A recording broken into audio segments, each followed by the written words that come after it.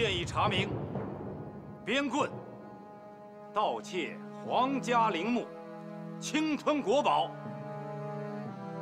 既伤害了皇室的尊严，又破坏了社会的风气，属不赦之罪。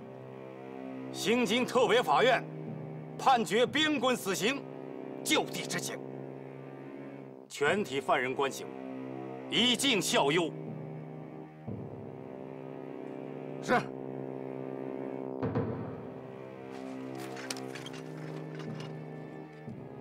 弟兄们，我边棍今天堂堂正正的做了一回人呐。小鬼子，我会在黄泉路上等着你们的。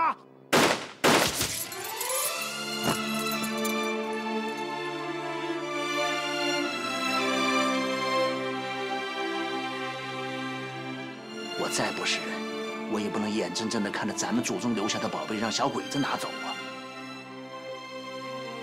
我就期盼着，将来你们出去以后，把小鬼子都杀光了，我脸上不也有光吗？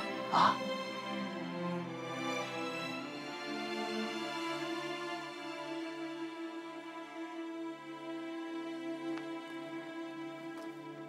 报告监狱长，执行完毕。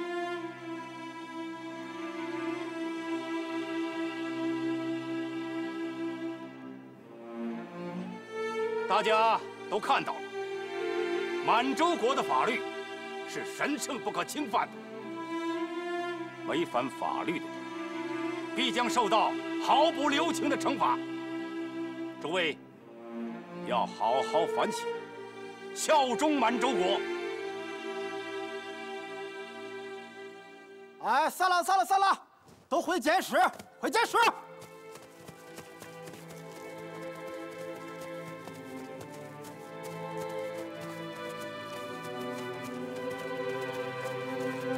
怎么办？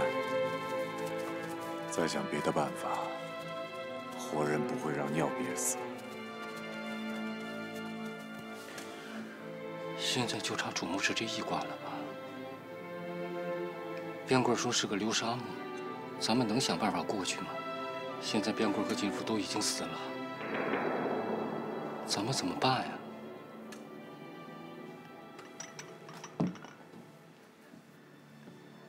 大岛君，皇军有什么新的指示吗？关东军司令部一直非常关注老康的案件，近日来一再追问案件的进展，可武中一郎迟迟拿不出好的办法。既然如此，作为参谋，我就不得不单独采取一些行动了。那你的意思是？董看守长，说实话，我看得出来，你办事干净利落，有那么一套。您过奖。所以这次，我任命你为我在模范监狱里的特别行动员，直接接受我的指令，参与对老康案件的调查。我会给你指派人手的，协助你对狱中所有的犯人进行监管。记住，你我联手之事，绝不可向任何人透露。我明白了，您放心。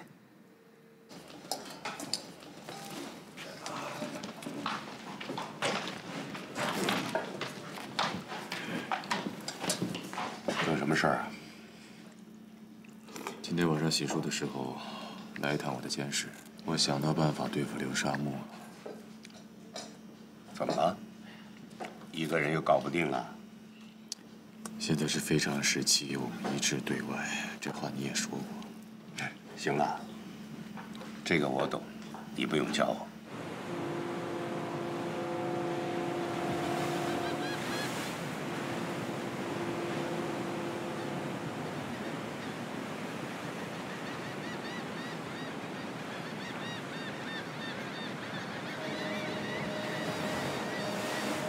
痛快呀！怎么样？这次给你报仇了吧？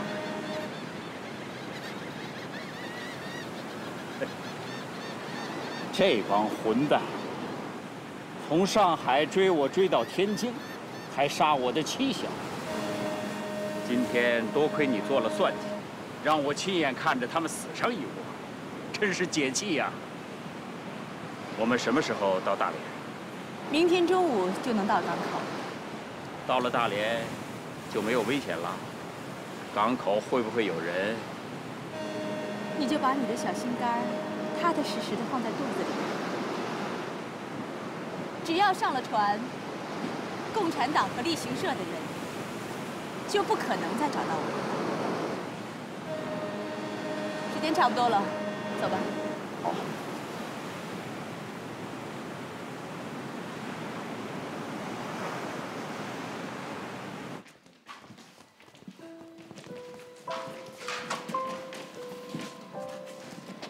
大爷，你说李忠明这小子，万一把咱们俩撇了，他们几个偷偷跑了，怎么办？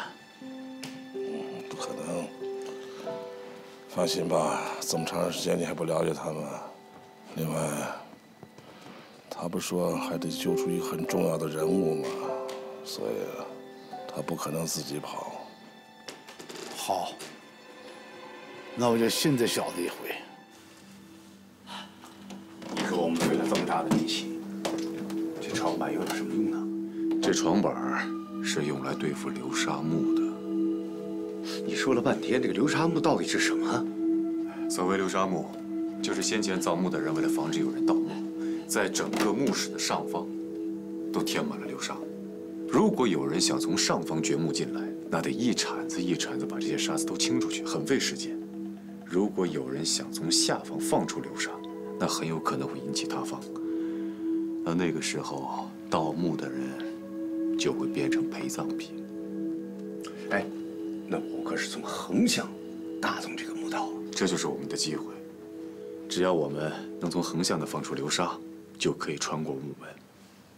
不过边关跟我说过，说这流沙墓的机关，大部分都是设置在门楣上方。其实不是，真正的机关就是这个门板。造墓的人事先在门板里就已经注上了流沙，以此连接上方的机关。只要你一惊动门板，机关就会启动。他告诉我说，只要从门板上破一个窟窿，放出流沙，就可以切断门板与门楣的连接，那样我们就可以穿过去了。在这之前，你做了不少工作。好，我听你的。查到华轩乘坐的渡轮了吗？没有，消息完全被封锁。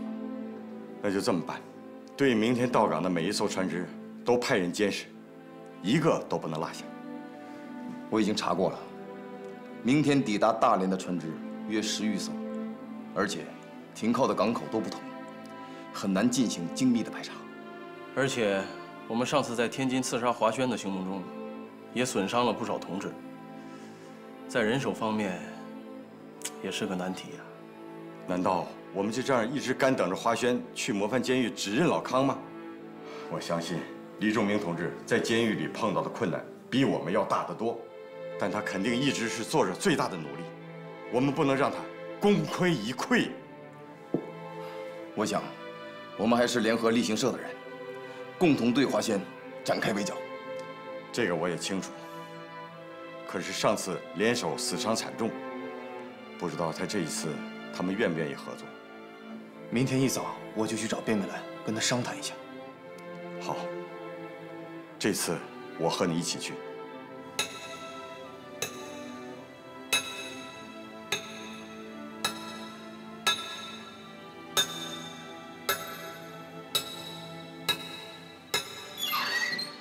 开门。我说，今儿个又不消停了啊！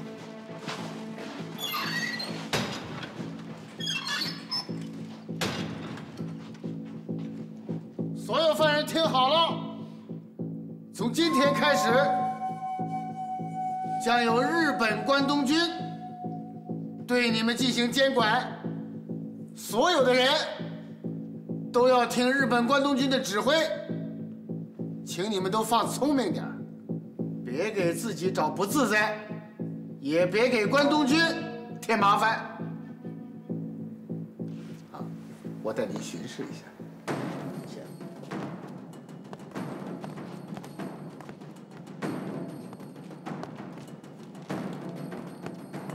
小组的快出来呀！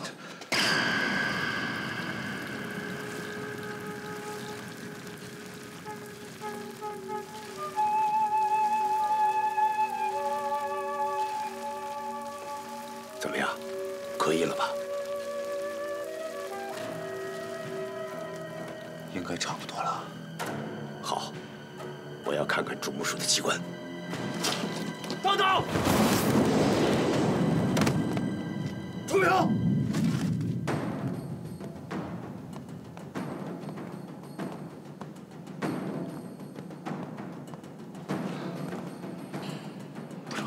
顶不住了！我等你大营长，你别往那边看，我去顶一下啊！报告，什么事儿？狱中有些情况，我想单独和看守长报告。说吧。看，对不起，这个月的东西我还没有给你准备好。你怎么这时候说这个事儿啊？这不月末吗？你没看见关东军在我旁边吗？没事儿，他听不懂中国话。这是关东军，我惹不起，这多危险呐！回头我单独找你。好了，我听明白了。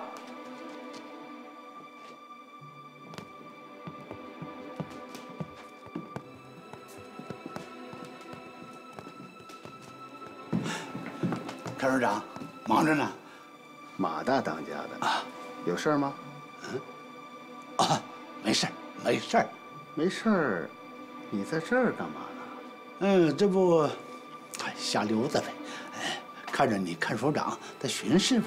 啊，看守长，你那身儿啊，比后边那小鬼子精神多了。少跟我来这套。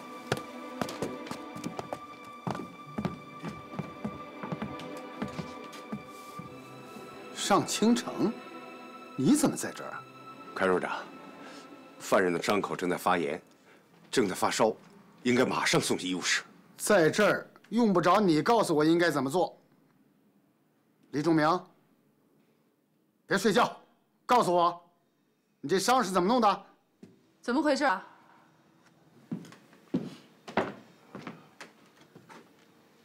怎么回事？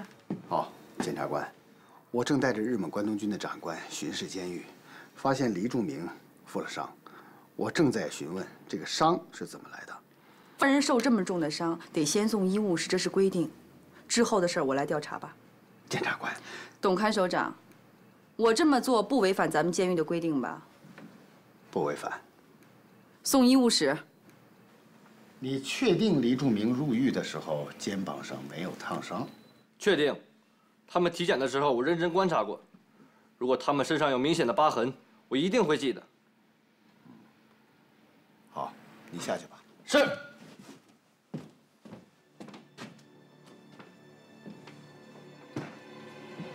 这就奇怪了，难道黎仲明肩膀上的是新伤？可是监狱里没有地方会让犯人接触到明火，怎么会有烫伤呢？朱牧师流沙的问题解决了，万事俱备，只欠东风。那朱牧师里有没有宝贝？黄金宝灯在不在里面？黎仲明，大夫，你让开。黎仲明，你说，你这个伤是怎么弄的？你这明显是烫伤，而且是新伤。你跟我说实话。如果你不说实话，现在我就把你交给日本人。哎，看首长，就算他是犯人，他也有重伤在身，而且他是我的病人，我希望你尊重一点。赵医生，我得提醒你，在这个监狱里，只有冈村可以指挥我，其他任何人没有这个资格。看首长，我不是这个意思。不过董看守长，你对医学常识根本不了解。这伤，这根本就不是烫伤，这是一种天生遗传的皮肤病。这种病极其罕见，在发病的时候，状态就像烫伤一样。所以，请董看守长不要妄加断定。我想，黎仲明应该是因为过敏，导致的突然发病。你是说，他得的是皮肤上的怪病？这种病不止怪，而且在发病期时极易传染他人，一旦得病，无法根除。所以，请董看守长还是先行一步吧。有这种怪病吗？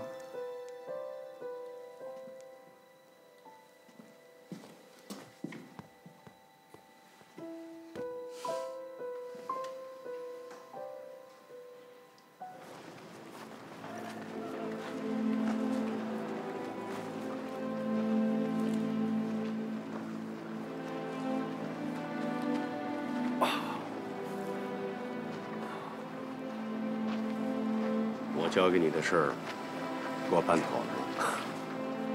放心吧，已经照你的吩咐把消息传出去了。不过，这最后一回。为什么？你看这小日本看得这么严，很难再和外面通气了。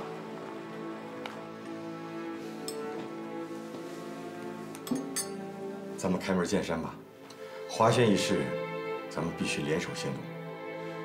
上次联手，我们损失了那么多手下，这次我看还是各自为营吧。5根指头攥成一个拳头，出拳才会有力量。仅凭你们立行社，想必是独木难支。华轩今天就要抵达大连，我们必须让他葬身于此。笑话！大连可不比上海和天津，那里的日军防守严密，即使合作也很难得手。我看，还是等华轩到了新京，咱们再做打算吧。等华轩抵达新京，万一失手，就没有回旋的余地了。哪里失手都是一样的暴露，都没有回旋的余地。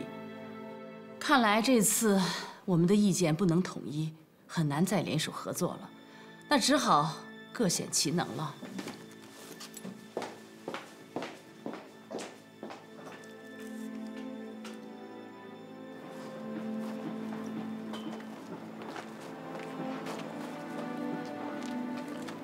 这么说，昨天晚上你们把主墓室的流沙全都清理干净了？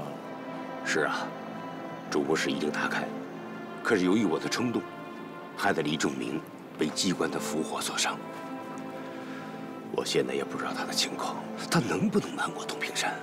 放心吧，这小子杀人又杀符，没事儿。我说，这回咱们主墓室一打开，哥几个可就要重见光明了啊！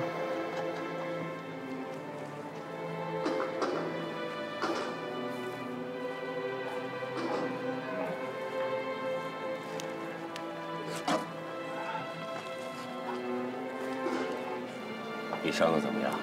没事，一点皮肉伤。董平山没有难为你吧？董平山已经让赵继先给忙活过去了。我就说嘛，这小子遇到什么事儿都会逢凶化吉的。大爷，我想用一下您的金表。你什么时知道我有块金表呢？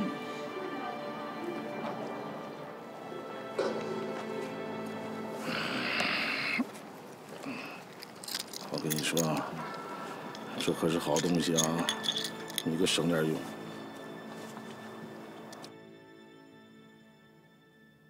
什么？特派员朱元朗是假冒的？没错，他是日本人派来鱼目混珠的赝品。他窃取了我们大量的情报，我们已经把他除掉了。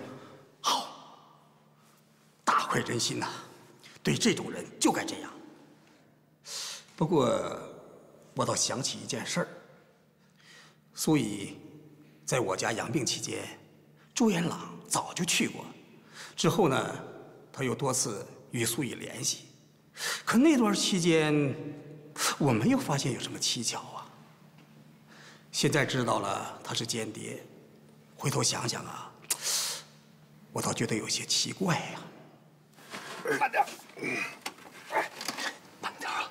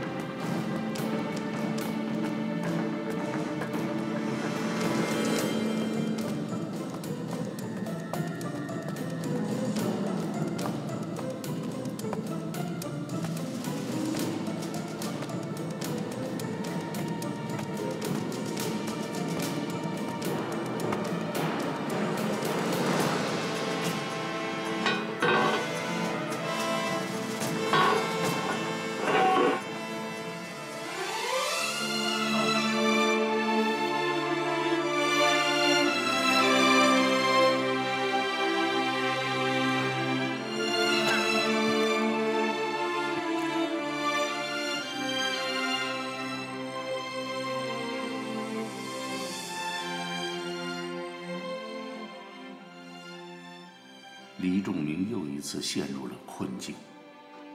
不过这次和以往不同，他需要做一次抉择：谁走，谁留。走的可以逃出去活命，可留下，唯有死路一条。时间测出来了吗？3分钟，前后误差不会超过10秒。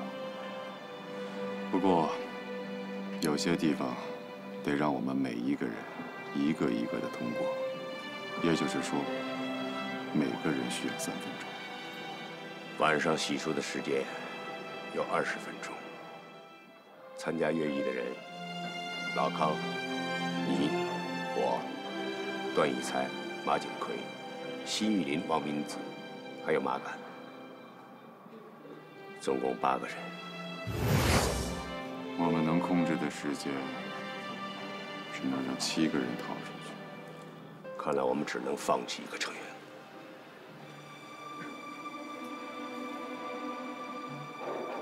老爷子。怎么跑你那儿去了？黎先生让我还给您。测出时间没有？出去得多长时间？3分钟，够快吧？恐怕是1个人3分钟吧。什么意思啊？段老爷子，我们现在每天晚上洗漱时间是20分钟，可我们现在一共8个人。每个人要3分钟，剩下的我不用说，你们也应该心里清楚。8个人都逃出去，每个人3分钟，一共是24分钟。这时间不够啊，那怎么办呀？什么怎么办呢？哼，唯一的办法就是在我们这几个人当中排出去1个，要不谁也出不去。排除？要排除有谁啊？我至始至终，我都是鞠躬尽瘁啊！小大声，我是一定要出去的。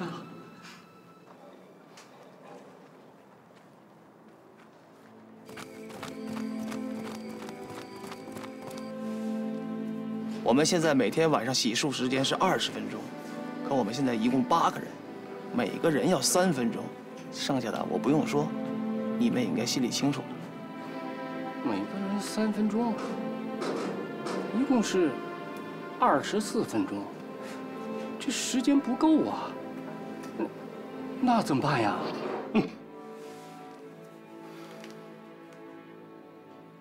你们俩怎么不去洗漱啊？李先生，我听谢玉玲说，是每个人3分钟，我们总共是8个人，一共是24分钟，晚上洗漱时间根本就不够用。必须得排除掉1个人，到底有没有这么回事啊？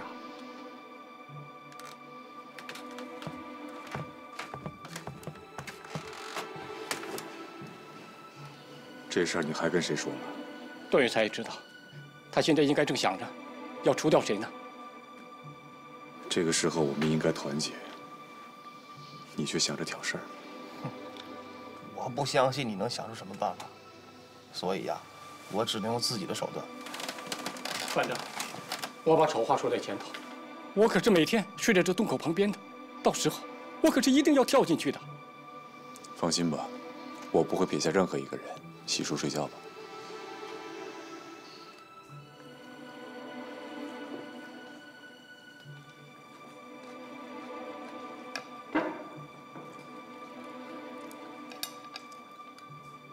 回去结账。不用了，已经有人替你接过了。谁呀？一位男士，他给留张纸条。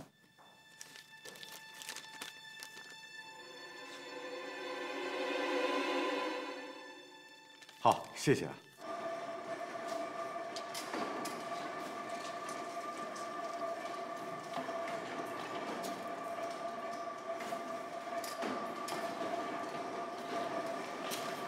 段爷，日本人说让您也去干活。让我干活？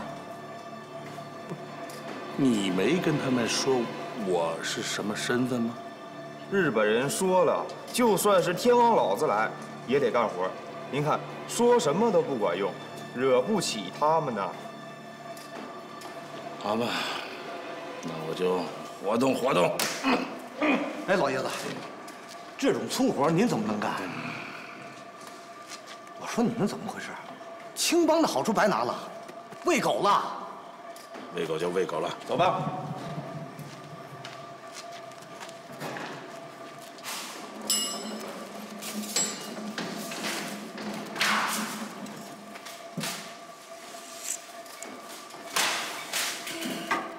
今天放风的时候，我会去检查一下警卫室下面的地下通道。如果顺利的话，今天晚上就能入。为什么把通道挖到警卫处啊？警卫室下面的地下通道是地下通道的结合部，空间比较大。日本人是为了防御，但对我们而言，可以更快的完成。你是不是觉得有时候最危险的地方反而更安全？我也是逼不得已啊。现在关东军派来了很多日本兵监管犯人，你一定要处处小心。放心吧。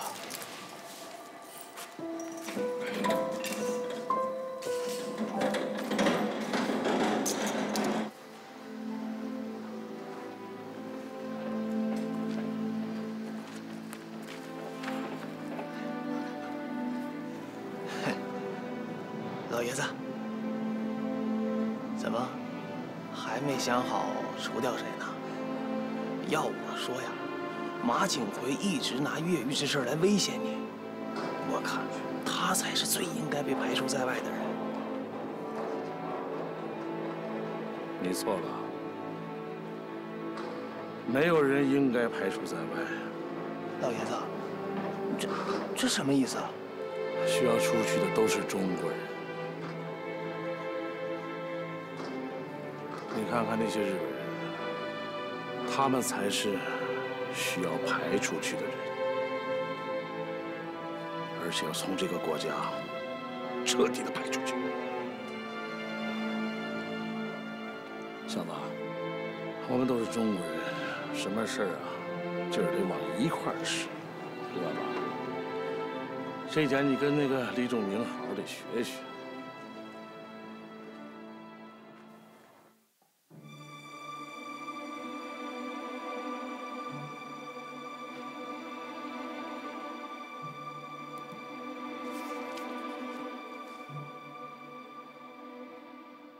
全都给我抱头蹲好了，抱头，抱头。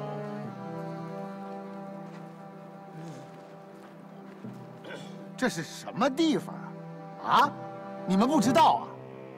在这个地方你们敢跟日本人较劲，你们不是找死吗？你们不是？是日本人先动的手，我们根本就没招惹他们。你闭嘴吧！我告诉你们啊，在这个地方，日本人就是老大，你们心里没数啊！我们家老爷子可没招他们，那是在劝架。还受伤了，你说怎么办吧？什么怎么办呢？赶快送医务室啊！马景奎、池俊杰、马敢，你们三个带头闹事儿，关你们3天禁闭。凭什么？小日本人先闹的事儿，凭什么关我呀？就是。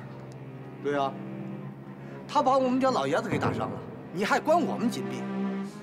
我说你是不是二狗子？你嚷嚷个屁！那是日本人要这么做的，有本事你跟他们嚷嚷去，啊！关3天禁闭。都这个节骨眼了，就不能忍一忍吗？等出去了再和小鬼子算账。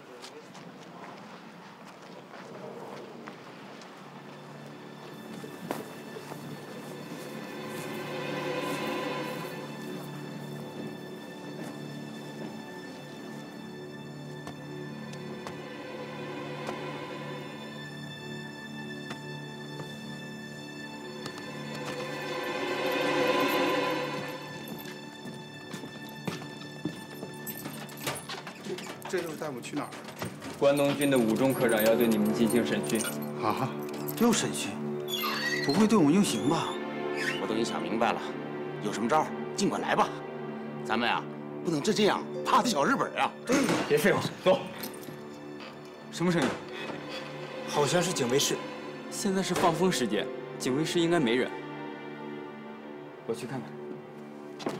哎，长官，长官，长官，我要写家书，借我一个笔和纸，好吧？你现在写什么家书？哎，长官，我这封家书是非写不可呀！长官，小日本的监狱那就是鬼门关，竖着进来，横着出去。哎呀！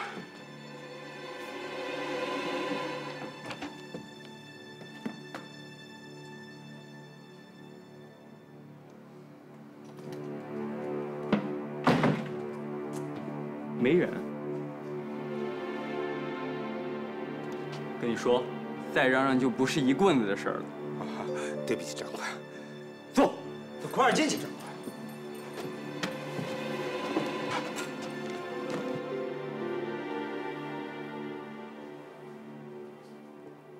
吴荣科长，为何突然这么急，要提审这4名嫌疑人？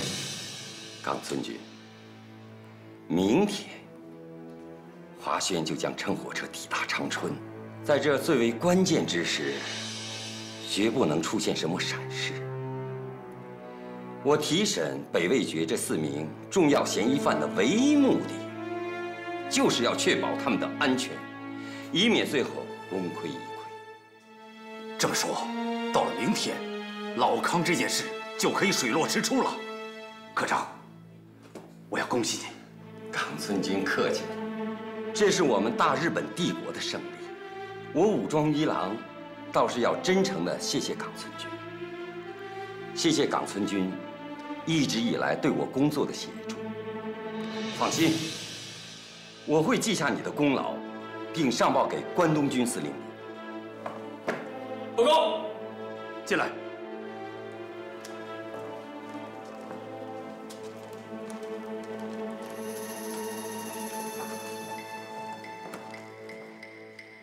怎么这么慢？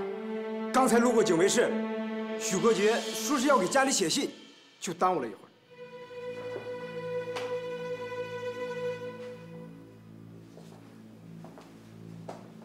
许国杰，许先生，好久不见。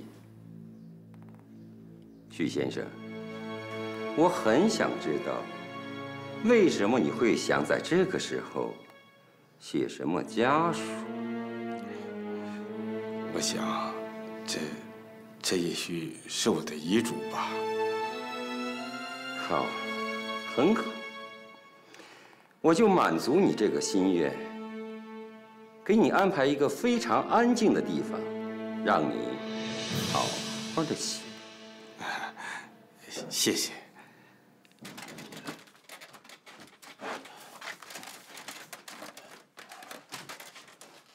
我已经查清楚了，如果一切顺利的话，今天晚上就能出去。太好了，李先生，我们今天行动刚刚减少2个人。怎么回事？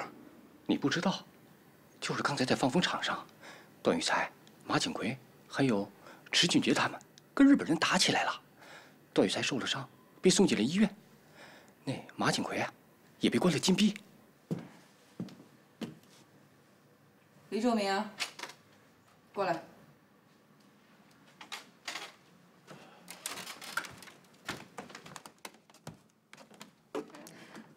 你们俩面壁。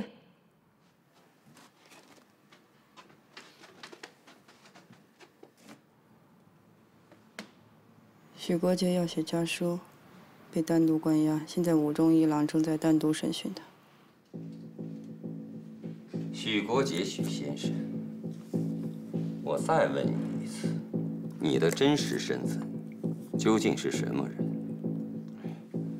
吴中先生，我反复的交代了多次，我是正经的商人，是专门做向苏联出口纺织品的。那些详细资料和交易清单，我不是早交给你们了吗？为什么到现在还不能证实我的身份，把我放出去啊？问得好，你这个问题问得非常好。你说你是地道的商人，不错。我们刚刚从苏联方面得到了证实。不过，我还是得遗憾地告诉你，在你给我们的清单里面，你标注的所有公司，通通都否认与你有任何形式上的贸易合作。这究竟又是怎么回事？说，是不是共产党？这些公司不承认，那一定有他们的原因。但是，这也不能说明我就是共产党啊。是吗？那好，我倒是要看看你怎么自圆其说。看来瞒是瞒不住了，那我就实说了。我是往来于中国和苏联的走私商人。我一直不敢交代，是怕监狱里定我的罪。看来逃是逃不掉了。唉，这就是命啊！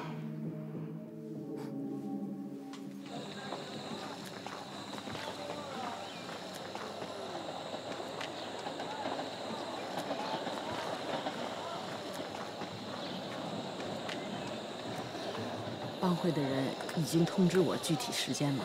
今天晚上，青城和老康就从监狱里逃出来，我们就在此接应。你多带几个手下，一定要把老康救出来。我知道了。你说什么？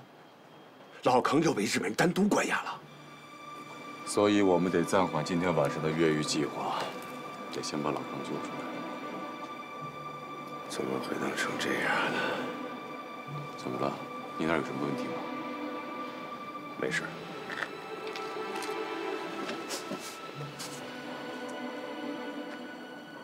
美兰，但愿你别引起日本人的注意啊！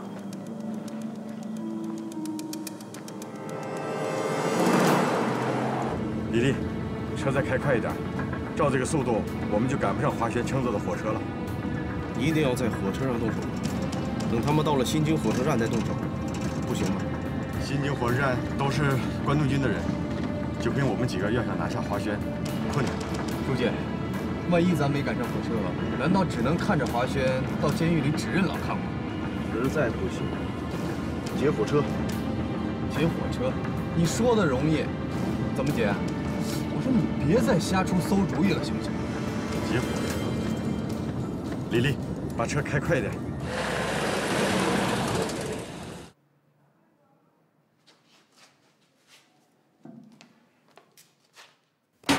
开手！开手！开手！李仲明，你老实交代啊！你私底下跟尚倾城有没有斗殴？你肩膀上伤是怎么回事？我刚才已经说过了，我之所以和尚倾城私下斗殴，是因为我们在食堂里有一些争执。我肩膀上的伤是祖传的皮肤病。好，你就这个态度啊！我把你送到日本人那里，我看你怎么说。哟，啊，徐检察官，看市长，您找我有事儿啊？啊，没事儿，我是碰巧路过。哦，不打扰了，你继续审犯人。你不进去坐会儿？不打扰了，不打扰了。啊，行，那我不送了啊。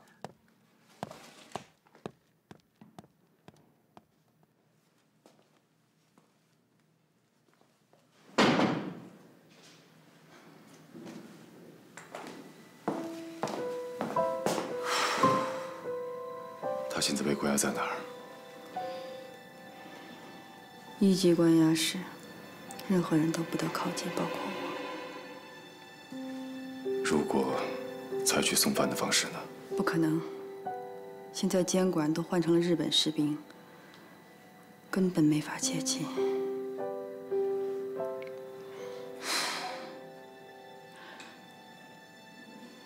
明天晚上，5中1郎要再次提审他，我可以在场。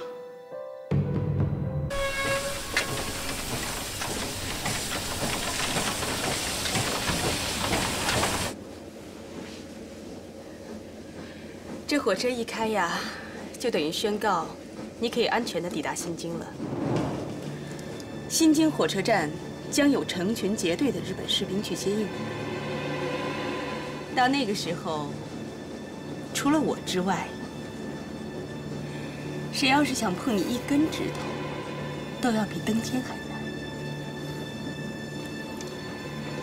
哎呀，经过这99、81难，我们俩真的要取得真经了。赵医生，有什么药可以让人迅速发病，而且症状还比较严重？你问这个干嘛？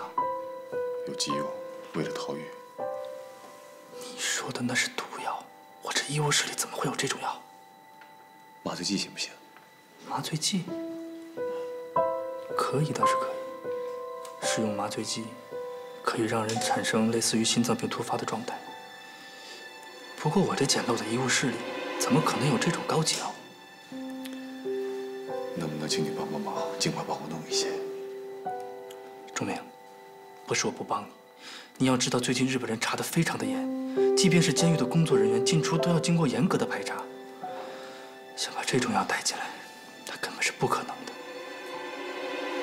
那你帮我捎个口信吧。好，你说。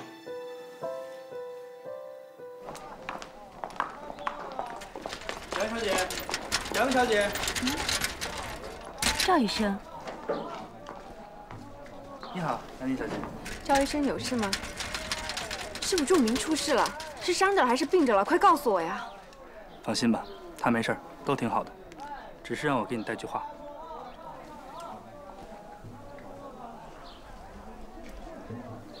走了。刘师傅，去西满医院。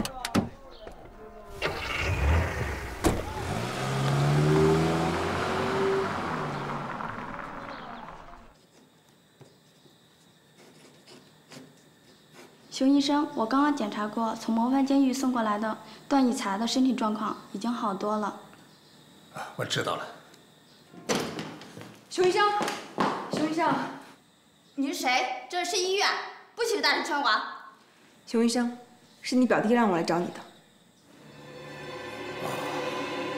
你先下去吧。好。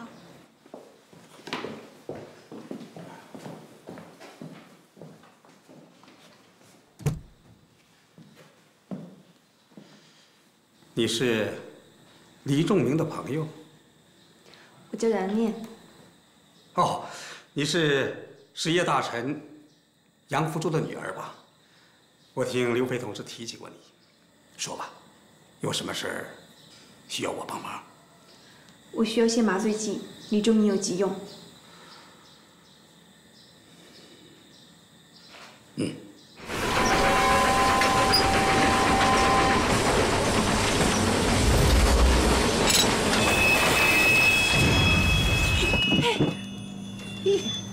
怎么回事啊？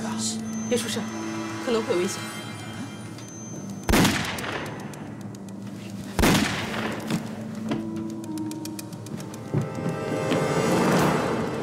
怎么回事？有枪手！你们保护好华轩，我去看看。是。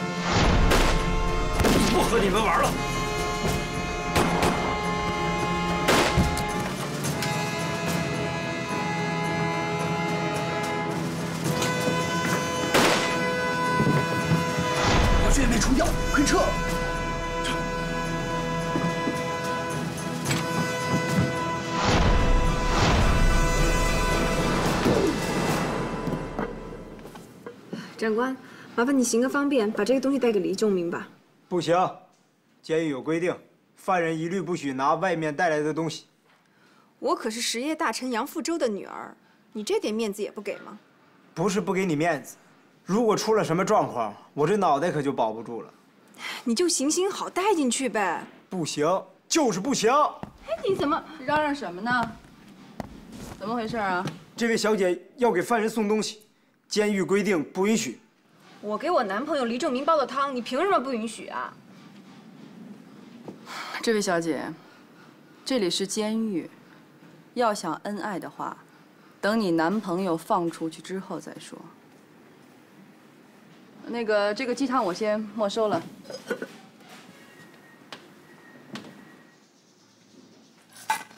怎么样？想出办法了没有？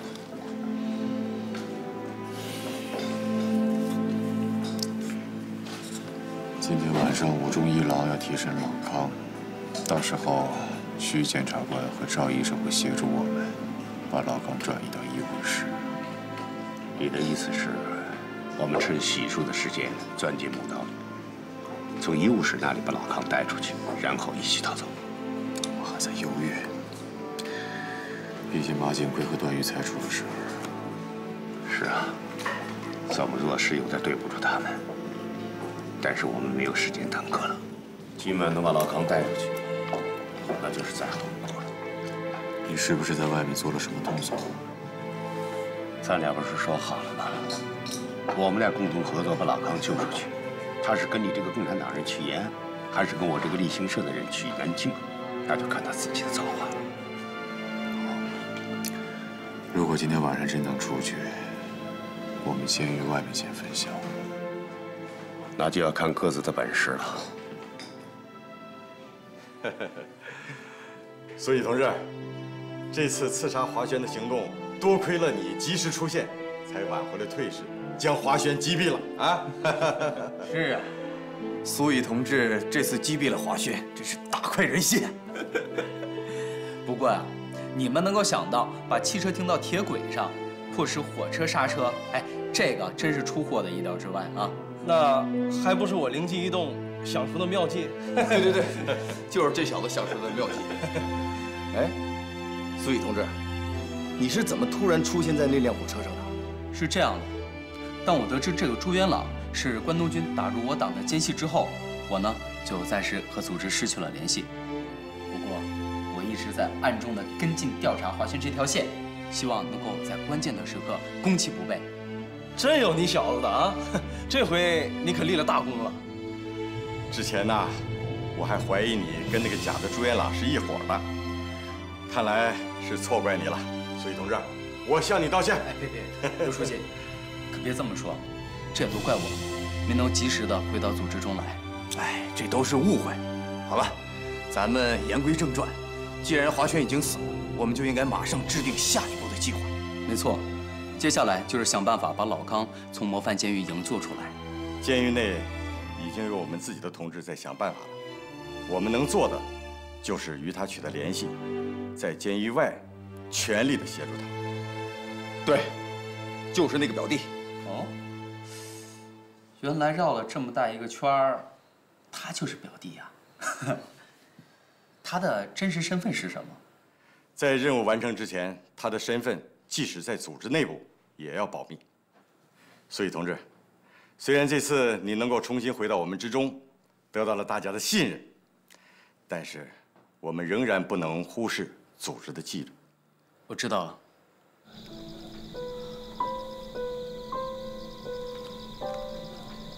你们两个待会儿到南侧的小树林里巡视，一旦发现有什么风吹草动，立刻通知我。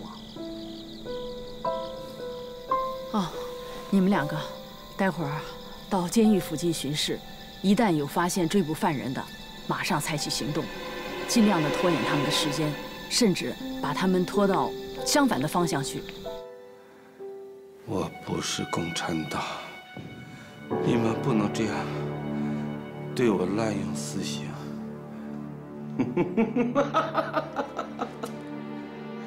尊贵的许国杰许先生，如果说我之前没有对你用刑的话，那是因为我还认为你是一个守法的良民。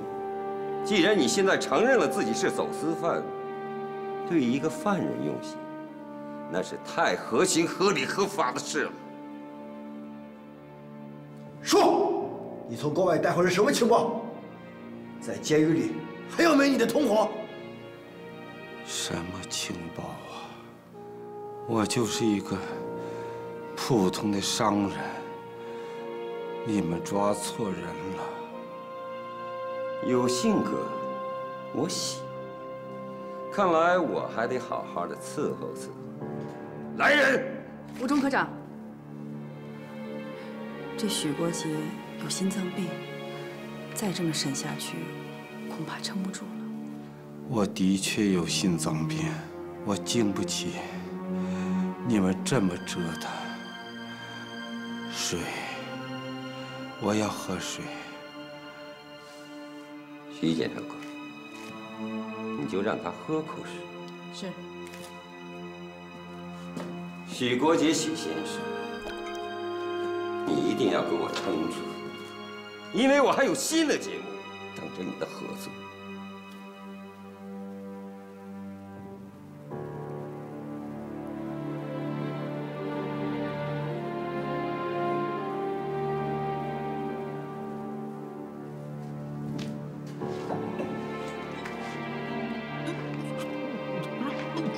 做什么做？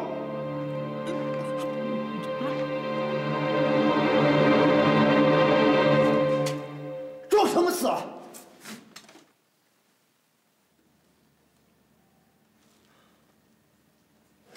科长，他真的休克了。什么？休克了？报告吴中科长，在小屯火车站附近发现可疑人物。大岛君，马上派第2小队出发，把他给我送到医务室。嗨！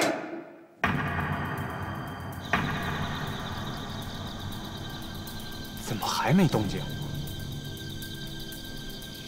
你急什么？约定的时间还没到呢。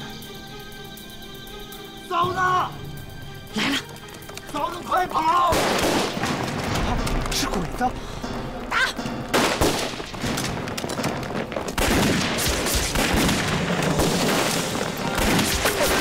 嫂子，敌人太多了，快撤！快撤！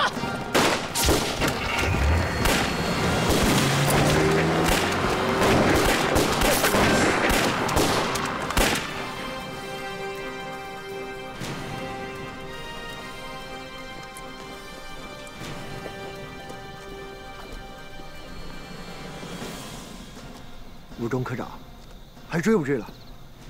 大岛君，中国有句话说得非常好，杀鸡何须牛刀。那些散兵游勇，一看便知是例行社的无名小卒，随他们去吧。啊，对了，大岛君，之前你对北魏爵那个许国杰审讯时，用过酷刑。刚抓到那10个嫌疑犯的时候，对每个人都用过刑。那他当时说过自己有心脏病吗？好像没有。没有。你确定？确定。许国杰，你想和我武中一郎玩声东击西的棋？大岛君，在。马上派第2小队包围模范监狱，并全面戒严。是。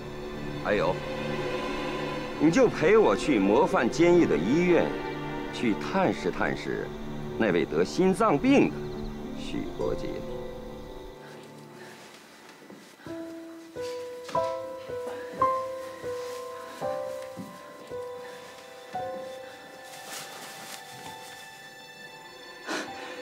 你醒了，放心吧，这袋麻醉剂对你构不成伤害。准备一下吧，一会儿我们就从地道逃出监狱去。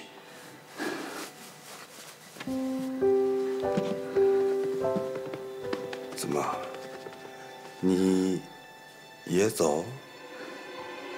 这个再说。来，快点活动一下，不然麻醉剂药效过不去的话，可就麻烦了。他们应该到了。来。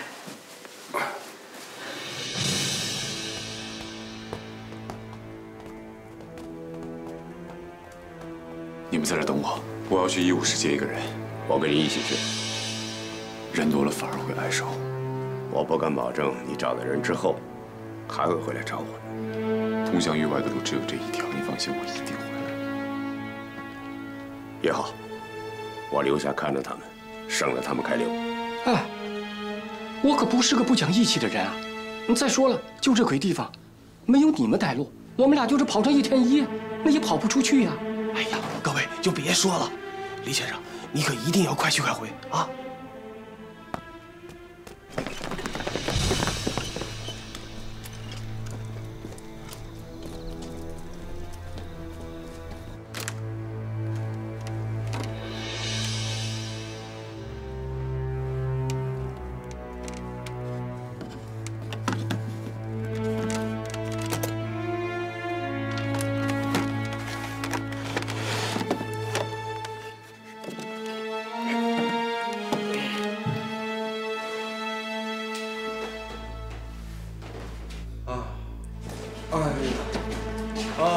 吴中科长，赵医生，这个犯人的病确认了吗？已经确诊是心脏病，所以他一接触到外力刺激就会发病，发病期非常危险，随时都会丧命。他这个心脏病发作的可真是时候，赵医生。之前他也受过一些酷刑，为什么当时他没有任何状况发生？吴中科长，心脏病是突发病，这种病时好时坏，根本没人能说得清楚。这个人对我非常重要，我会多派人手，24小时，一刻不停地盯死他。老康，我看你还能死撑多久？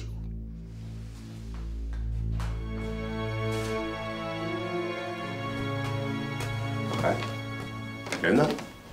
怎么就你一个回来了？日本人在医务室里加派了人手，他们出不来。又是他们日本人，出不去了。那我们什么时候才能出去啊？李先生，这可是绝好的机会啊！这一旦错过，这一辈子都出不去了。是啊，哎，那你们俩走吧，我看你们俩有多大的本事。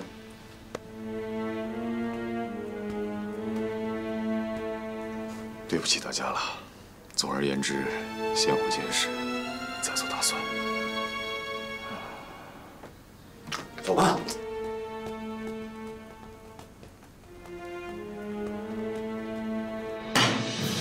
岂有此理！帮会这些杂碎竟然跟我耍花样！嫂子，也不一定是他们。你想想，我们被日本人消灭了，对他们有什么好处？你什么意思啊？难道老尚会害我们吗？嗨，我更不是这意思。嫂子，你先冷静一下好不好？我还不够冷静啊！昨天晚上的行动失败，这就意味着关东军会加大防范力度。要想逃出监狱，就会难上加难了。我们先不考虑这些，目前最重要的是和尚组长取得联系，了解狱内情况。报告，进来。报告，我们已经安排了几个新面孔去监狱要求探视尚组长，但是都被监狱方面回绝了。好，知道了，去吧。是。看来关东军已经有所察觉，情况不妙啊！既然不能跟老尚取得联系，那我们就争取跟监狱的其他犯人取得联系。和谁？黎忠明。杨小姐，你真的想清楚了吗？一旦入党，你就是组织内部的人了，一切行动都要听从党的安排。我想清楚了。成为一名共产党人是件非常光荣的事情，同时也意味着随之而来的危险。你可千万不要只因为黎忠明才入党。仲明只是我入党的原因之一，不过更重要的是，国家有难，匹夫有责。如果我们面临危险而后退的话，那只会换来我们中国更大的民族危机。好，说得好。既然你心意已决，又如此追求进步，心系国家安危，但是现在是非常时期，没有党旗，但是你要记住，你心里有一面党旗，它是红色的，上面有镰刀、斧头。你宣誓吧。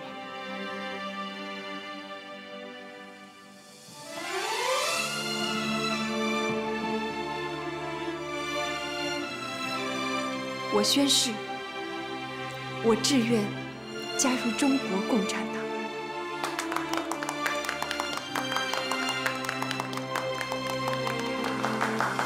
现在我们就能以同志相称了，杨念同志。谢谢你们，欢迎你呀！那柳书记，就请您下达第一个任务吧。好，你即刻参加营救老康的行动。 与监狱里的表弟取得联系，在整个行动中，你的代号是云燕。是。现在老康被日本人怀疑了，咱们得想办法帮他开脱。我这边根本不能跟外边取得联系，能有什么办法？要是真能联系上就好了。张京城，跟我走。机会来了，我有办法了。 你可别胡来！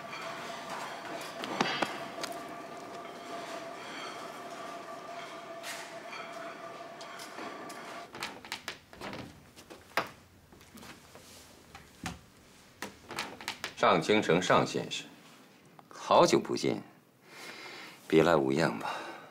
废话少说，我可没时间看你们日本人这些嘴脸。我知道，我当然知道你不想见我，而且。 我还知道你最想见的就是貌美如花的尚夫人卞美兰女人。你说什么？昨天晚上我们在小屯火车站和你的例行社交了手。尚夫人不愧是英勇善战的巾帼英雄。你们把他怎么样了？啊？怎么了，尚先生？怎么这么激动？我看不如这样吧。 还是请尚先生先告诉我说，尚夫人为什么会出现在小屯火车站？你们根本没有抓到他，你想用这种假象来威胁我，也太天真了吧！哈哈，尚先生果然是聪明之人。不过，我还是要提醒尚先生，虽然昨晚我放了他一马。 但不等于说，我就再抓不到他。你也知道，只要在新京城的一声令下，今天就可以为你呈上尚夫人的项上人头。所以，如果尚先生真是聪明之人，如果你真爱你的夫人的话，你就把你知道的所有一切告诉我。 我在这个监狱里一直受你们的关照，我根本就没有时间与外界联系。至于例行社的人为什么在这里，我根本不知道。也许他们是为了救我吧，但是我可以提供你们一个更有价值的消息，关于老康。老康，你入党了？嗯。 入党是件好事儿啊，你不为我高兴吗？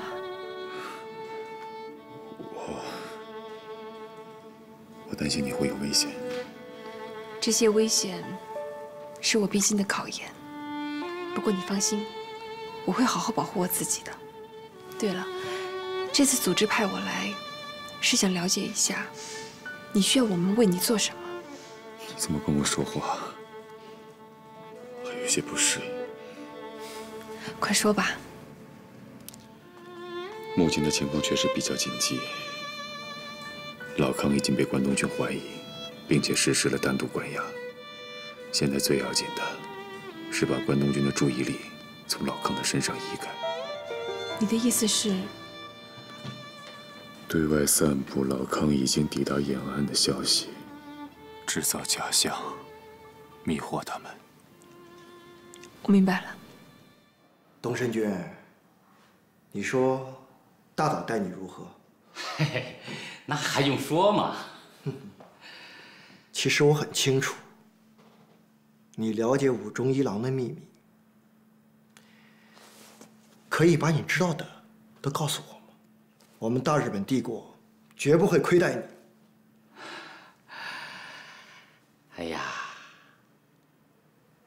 看样子大岛君很想把五中一郎从马上拉下来，自己坐上去独揽大权了。不，我做这些调查都是为了皇军效力。我不允许任何人背叛天皇，就算他是我的上级，也一样。好吧，你我二人相交一场，我就尽我所能，助你一臂之力吧。谢谢。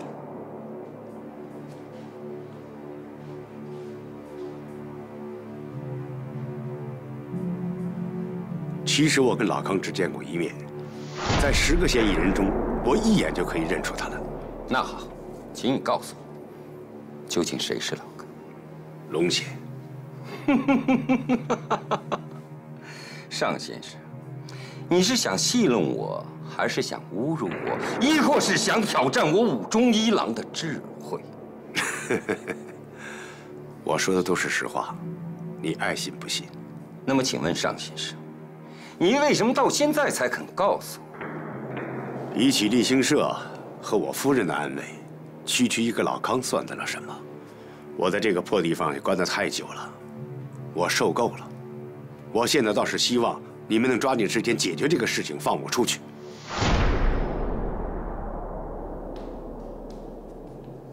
报告。进来。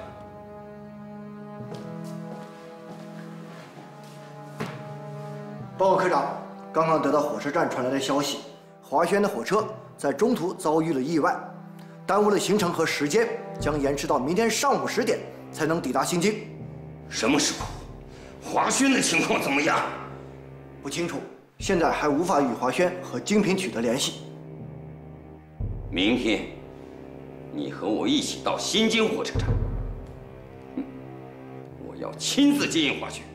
是。还有，通知监狱，把龙显单独关押，和许国杰同等待遇。明白，我这就去办。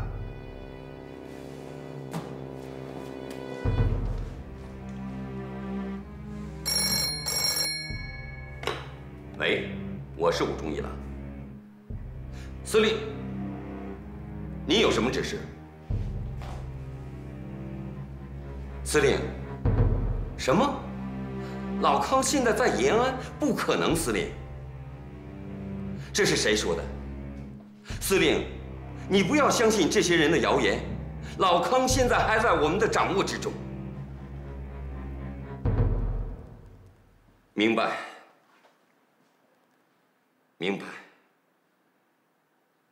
嘿，什么乱七八糟的，不可理喻。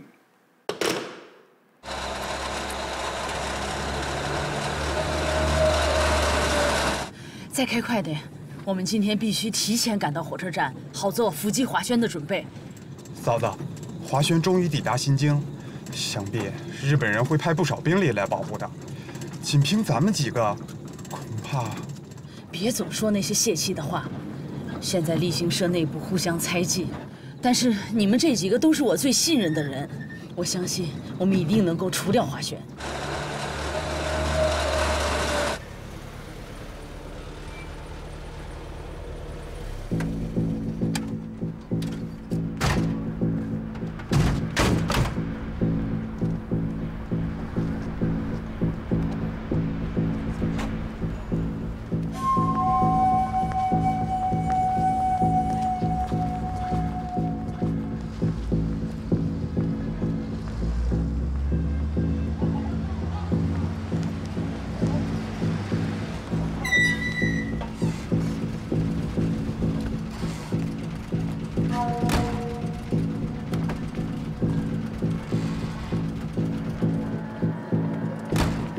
大岛君，站台内的兵力部署怎么样？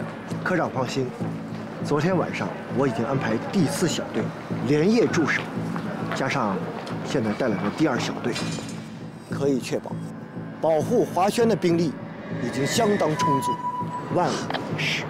好，很好。这最后一步一定要走得漂亮一些。明白。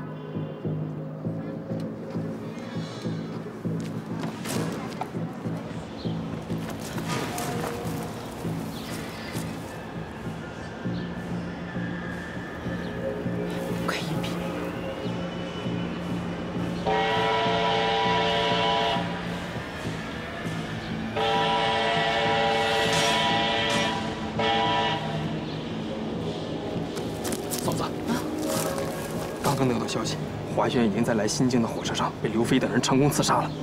消息可靠吗？绝对可靠。既然华轩已经死了，我看咱们还是先撤吧，以免和日本人碰上，又要恶战一场。撤。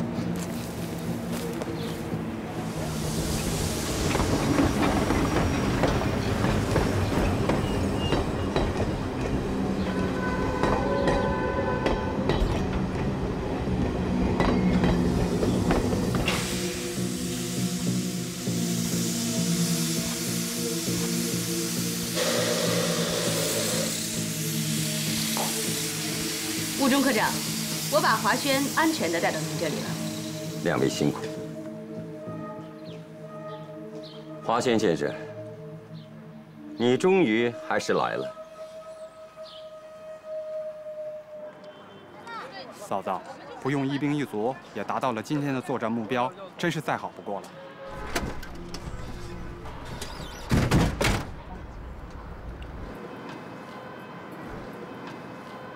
彭伟。怎么回事？华轩还活着！嫂子，我确实从北满特委那里得到的消息，我做警卫员这么久了，是不会犯这种错误的。你们一个个全都指不上，下场跟我冲！嫂子，先别冲动，鬼子枪多，我们枪少，就这么冲出去的话，我们是没有胜算的。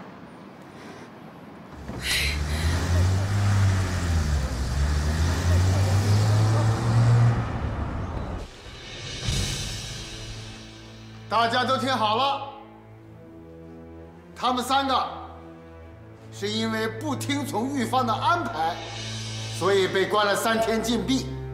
希望大家记住这个教训，别给狱方和自己添麻烦。你们3个在模范监狱也是老资格了，聪明人。吃一堑，长一智。我希望你们记住这次教训，别给我董平山，也别给你们自己再找麻烦。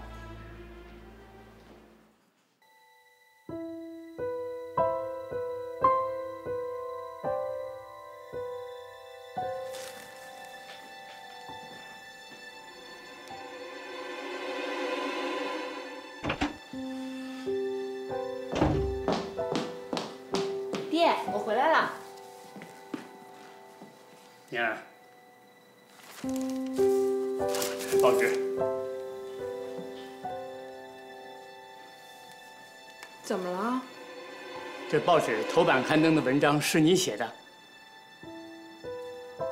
是我写的。傻丫头，这要让日本人知道了，追究下去还了得？爹。人家西方人都在追求言论自由，我们中国也该改一改。胡说！瞎学什么西方啊？以后可不许乱写这些文章了。爹，你就是非要写，那也用个笔名啊！你就别让爹整天为你担惊受怕的了。我知道了。好了。快回去吧，你一个同事在咖啡厅等你呢。同事？是啊，他说呀，许久没见你了。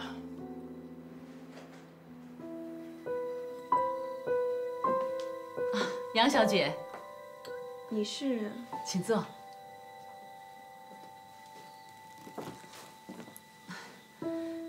我是力行社行动组组长尚清城的妻子边美兰。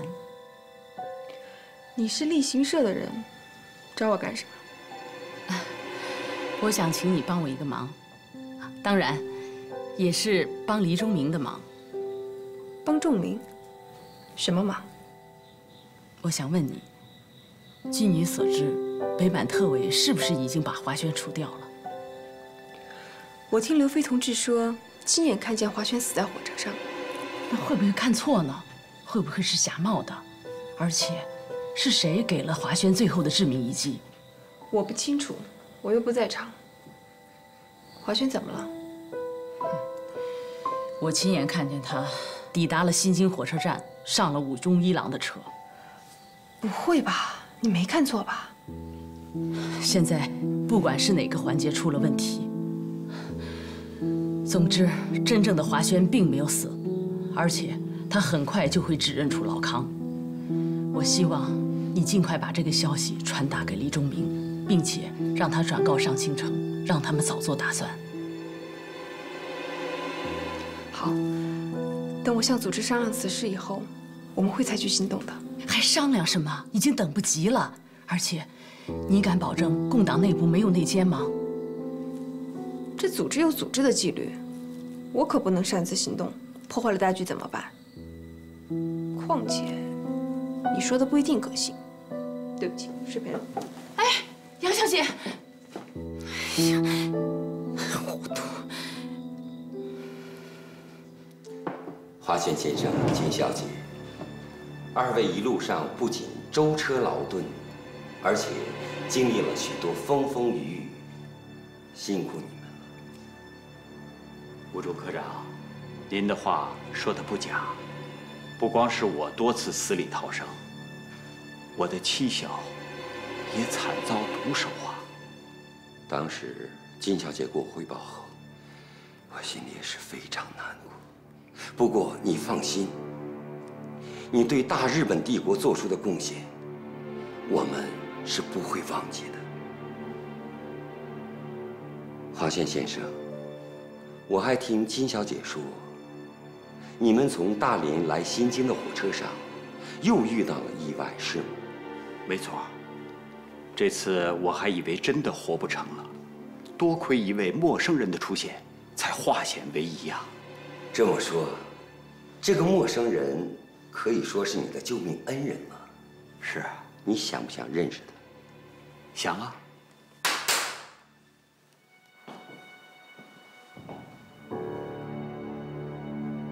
没错。想活命装死。是他。他是谁啊？怎么会在这儿啊？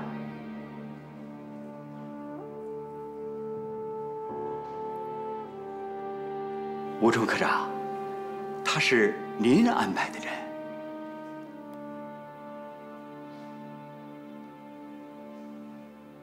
吴中科长，谢谢。没有您，我就是有9条命也不够死的。客气了，华轩先生。我听金小姐说，你现在身上还带着伤。我现在浑身上下没有一块好肉了。华轩先生，既然你的人已经安全到达新京，那么以后就不必再担心你的危险了。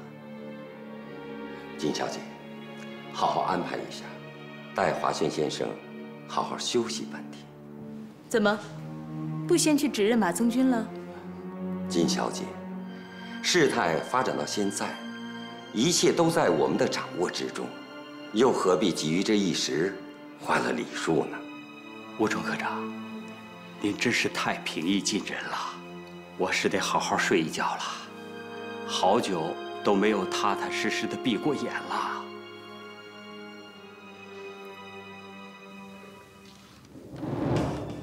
东神觉，你确认武中一郎曾和共产党见过面？确认，他和沈子恩在同福酒楼就有过多次的会面。同福酒楼，就是沈子恩死的那个地方？没错。很好，继续说。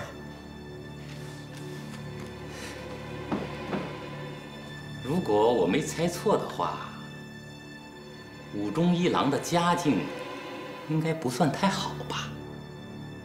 这个你是怎么知道的？我和沈子恩曾经商谈过，要用一大笔钱将武中一郎策反。后来，我和沈子恩失去了联系，这条线索也就不了了之了。不过，大岛君要是亲自带人去查一查，或许还有意想不到的收获。